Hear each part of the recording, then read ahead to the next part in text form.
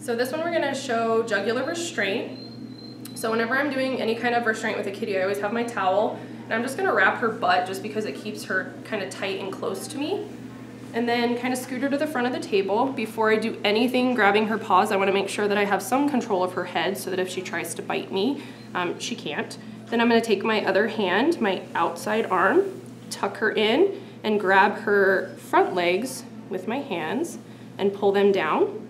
Then I'm going to take my hand. I like what everybody calls the Vulcan grip, where my hand is just a V, and it's up under her chin, and I'm holding on either side of her jaw so that she can't move, and I can turn her head either way.